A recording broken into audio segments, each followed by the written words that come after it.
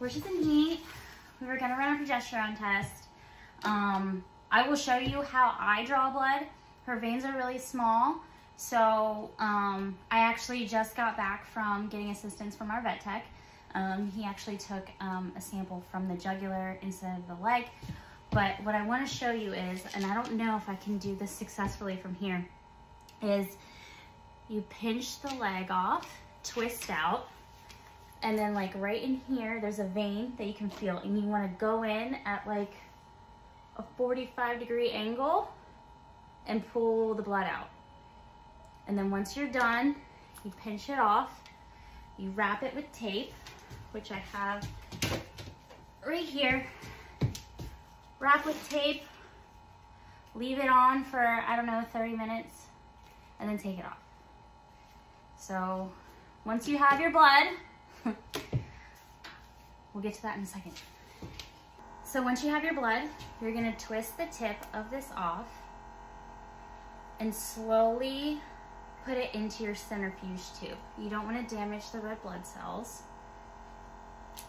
And then you put it into your centrifuge.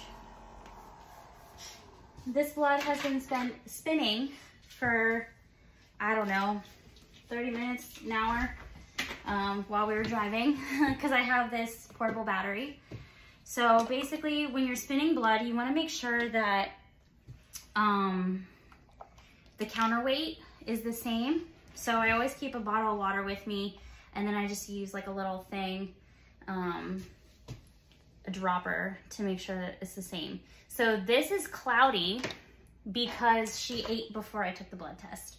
So what they told me to do was to smack the tube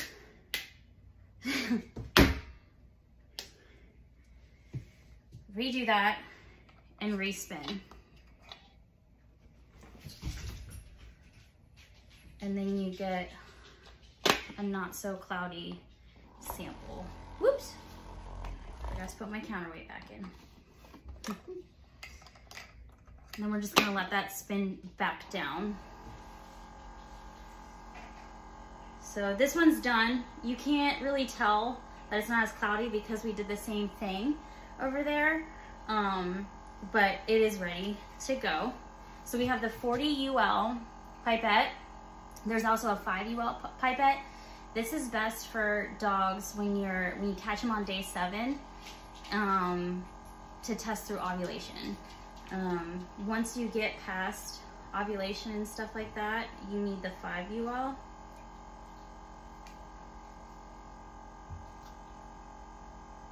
Test. Okay, perfect. So there we go. You want to make sure you're putting the pipetter in where the plasma is,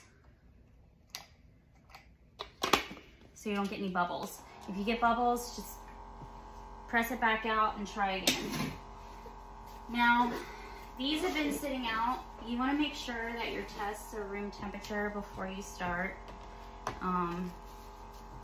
These have been in my cooler for a little while, so I'm gonna have to warm them up in my hand. The awesome thing about this machine is that it incubates it as well, so I just want to make sure that it's... The point of having it room temperature is so that it doesn't fog up the glass of the container and hinder those test results.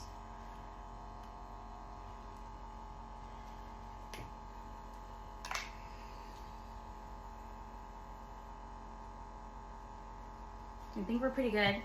Now I'm just gonna put this all the way down and push out completely, take it out, and then let my finger go. Super important, because you don't want to draw up any of that fluid that's in here. Don't shake it, don't do anything like that. You're gonna go to measurement. Another thing is you need to wear gloves so that you don't get fingerprints on here. 5. I'm gonna name, oh, oops, that's a Q. P-O-R-T-I-A, Portia, done. control is switch it to dog. Pipette, that's fine because we're not doing the 5 UL. Get that right. It's gonna pop open. Put your test in and let it go. And that's it. That's all you do for the Cubvet progesterone test. Discard any used things and go from there.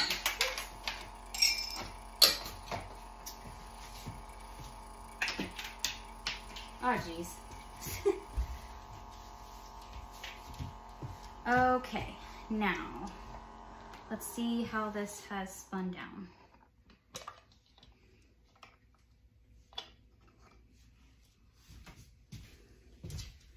So you can see it's a lot clearer. So you've got this part up here, that's the plasma, then the second part, that big, thick, chunky thing, those are the platelets, and then you have the red blood cells. So yeah, progesterone testing, and then I'll show you the results when we're done.